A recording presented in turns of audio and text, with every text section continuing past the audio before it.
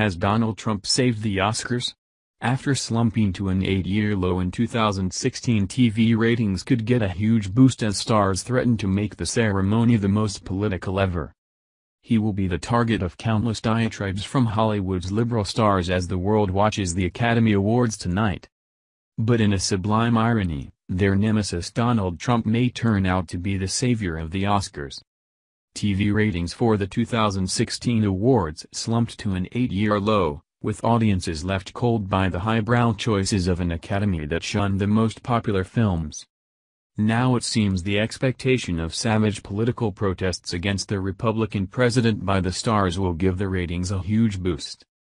The network broadcasting the awards, ABC, has raised its advertising rates to £1.6 million for a 30-second slot, up by £400,000 from last year.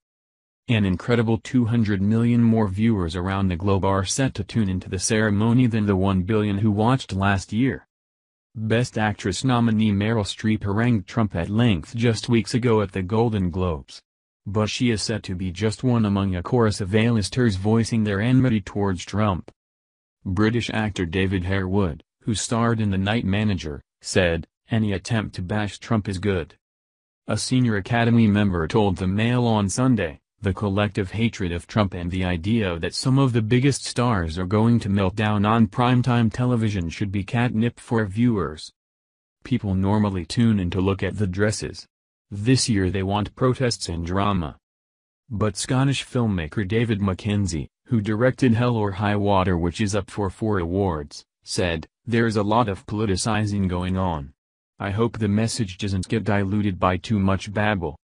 Last night, LA police said multiple groups had applied to hold protests outside the Dolby Theater in Hollywood, the venue for the 89th Academy Awards.